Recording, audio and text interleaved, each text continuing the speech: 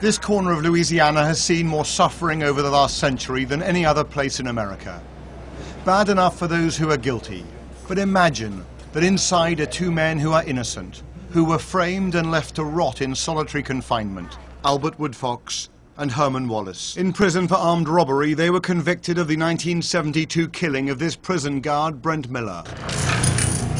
Despite the compelling evidence of a terrible miscarriage of justice, Wallace and Woodfox remain behind bars here, in solitary confinement now, for 34 years. As he went through Angola fields, he saw a solitary cell. The devil was pleased, for it gave him a hint for improving his prisons in hell. It was the year 1971 when the Black Panther movement begun in Angola, Louisiana.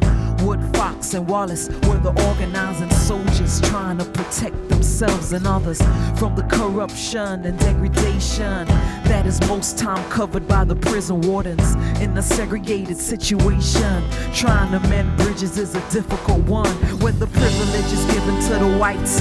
Blacks in solitary confinement are trying to fight for some rights. Constant struggles day and night when the evidence is planted after the match strike. Life keeps moving on. Are we waiting in vain? Will anything change? Life keeps rolling on. Are we waiting in vain? No, I believe it will change. Diversion, confusion, creating the illusion that what is not. It's like being stuck back on the farm. Life is tough. It's getting caught between a hard place and a rock.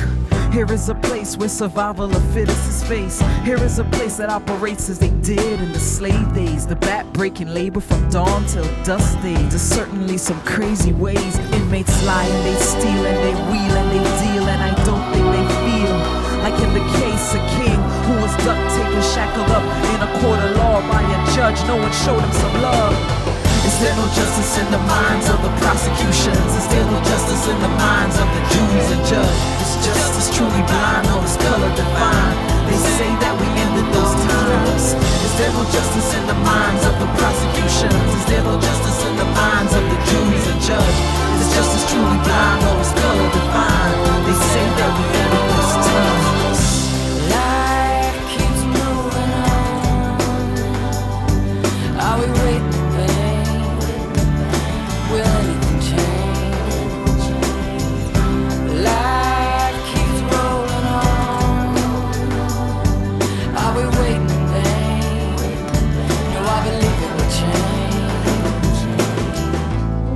Every morning I rise and face the firing squad. Every morning there's one who holds his fire. His dilemma is my system of belief. They fire rounds, but I'm seldom in their circle.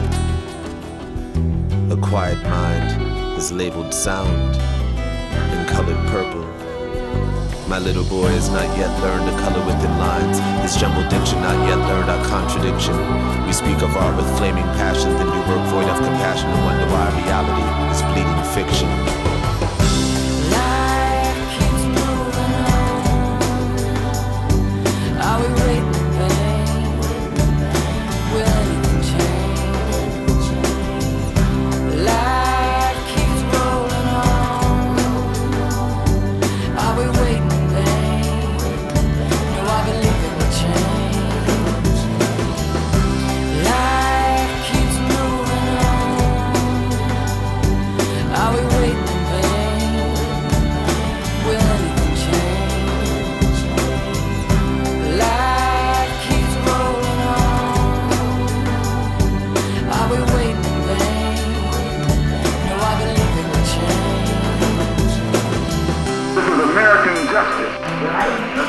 This is American democracy.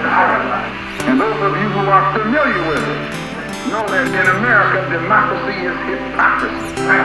Now, if I'm wrong, put me in jail. But if you can't prove that a democracy is not hypocrisy, then don't put your hands on me.